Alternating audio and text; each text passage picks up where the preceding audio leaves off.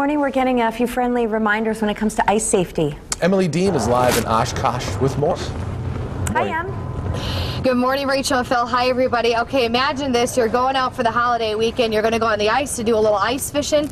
What if you fall through? Would you know how to get out? Well, we have a few examples this morning to help you if you do venture out. We're on Millers Bay this morning in Oshkosh. I have Don Herman, who is here with me with Sunk Dive and Ice Service in Oshkosh. Don, good morning to you. Morning. All right, this is what we're going to do, guys. We're actually going to be going in the water. So I'm just walking on the ice, venturing out, and all of a sudden, I fall through. Don, what do I do?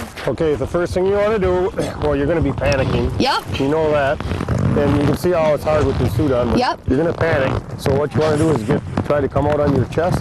Okay. With your elbows. If you don't have picks, which you have on, and it's hard. And just imagine if someone's wet. And now what do I do now? And then you roll. Once you get out so far, you want to keep going this way and you want to try to roll. Okay. And then get back on your chest. You always want to roll and you just keep going until you get the good ice and then stand up. Don, that's hard. And I'm wearing a suit that you actually use for diving. Imagine if you were wearing something else. I couldn't. You can't, because remember the ice is going to keep breaking. Yeah. Until you get the good ice, and then hypothermia starts setting in. And you were telling me how fast could hypothermia set in? About 5 minutes. And this water is cold. Okay, it's not warm this morning. All right, Don, we got another example.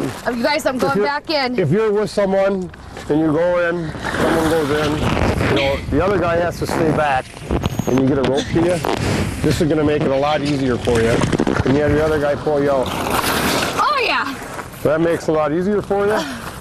These are just safety tips. And then if you can't get out, you always got to remember that's where you have that whistle.